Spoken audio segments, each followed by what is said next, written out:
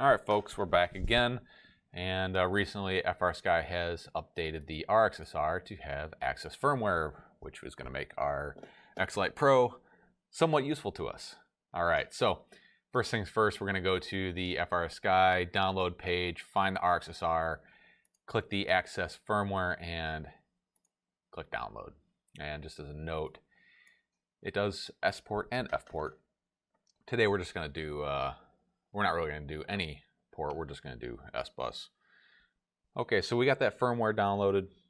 Go ahead and open up that zip file, and while we're at it, welcome to OpenTX. Go ahead and connect your x-lite Pro to your computer and select USB storage on the x-lite.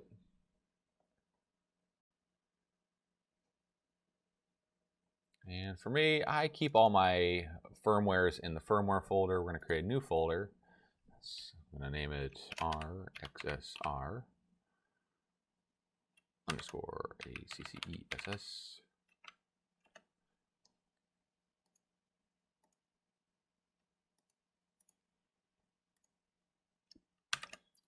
Version 1.1.1.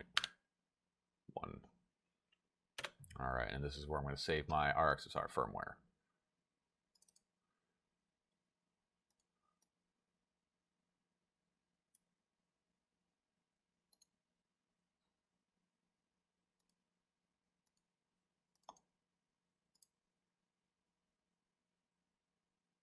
Okay, and that's all we have to do on the computer.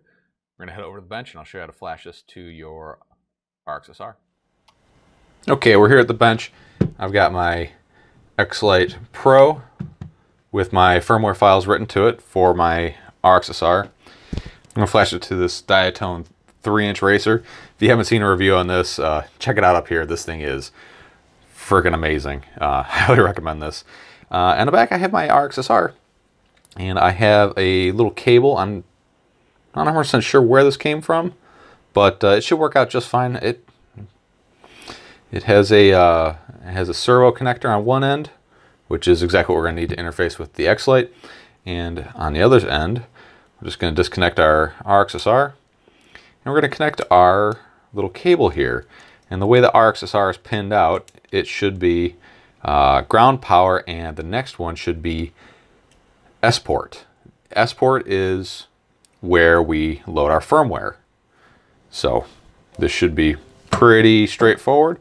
We'll go ahead and connect our servo cable to the port on the bottom of our x-lite.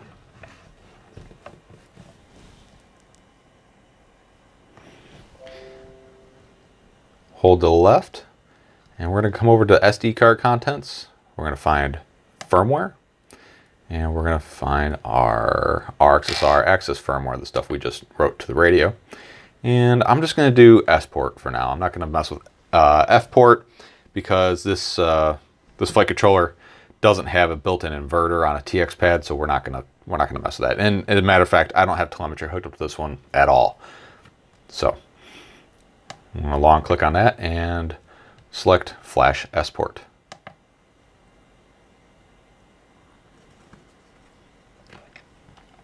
As you can see, my R-XSR is blinking away into there as the firmware's writing. So we'll just play the waiting game.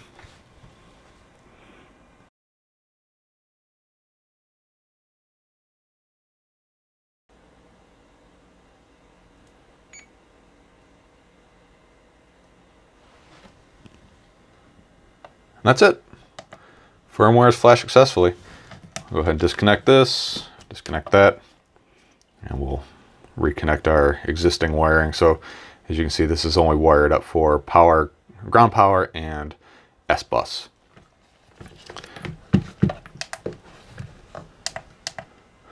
And I'm going to make a new model. I'll show you guys how to do this. So we're going to create a new model. The setup wizard is a little different. I do TAER, so throttle, roll. All right, so that's all good there. Arm, I'm going to make, my switch is going to be SC.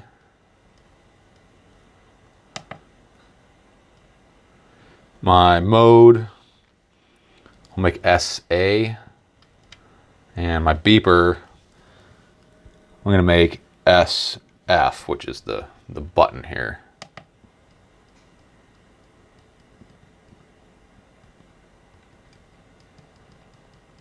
All right, well, apparently I can't do that, so I'll just do SD then.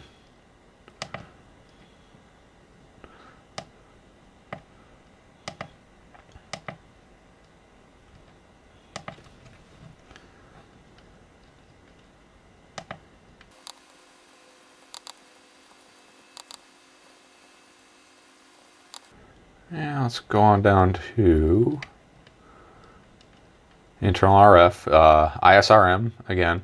Channel range, I'm gonna do channel 1 through 8. Failsafe is gonna be no pulses, and we need to register our module, our receiver to this module. So first thing we need to do is we need to find our bind button on our receiver, which is there. This is just like any other receiver out there. I'll hold the bind button.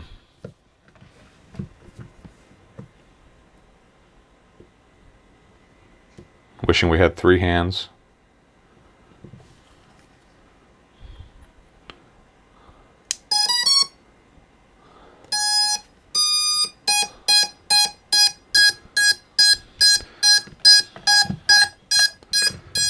Ah, it's irritating.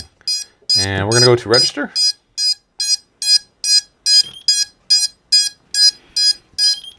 All right, apparently I didn't get that button. Let's try this again.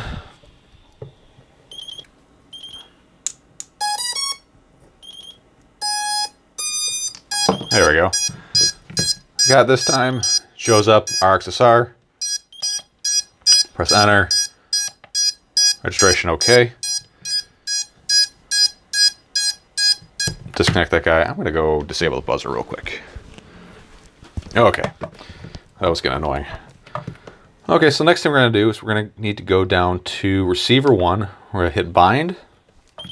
And while this is chirping, go ahead and plug in your model. There we go, R-XSR.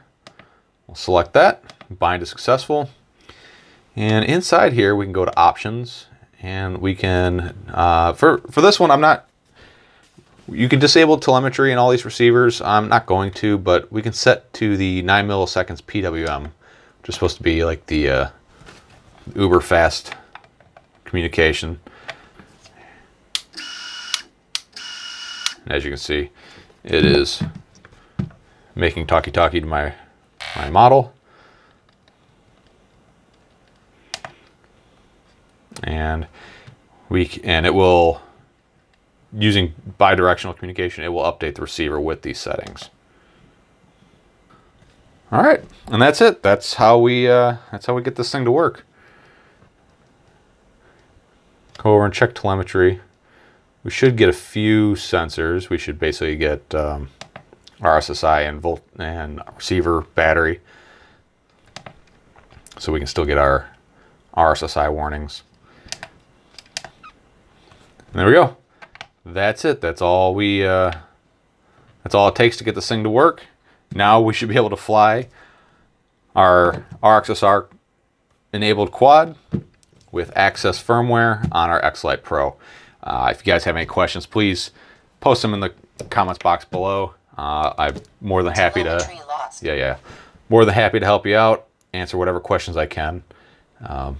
And if you're not a subscriber, please subscribe. I post a lot of quick updates on the community tab, and if you're not a subscriber, you don't see the updates I put up there. All right, guys, I'll catch you next time.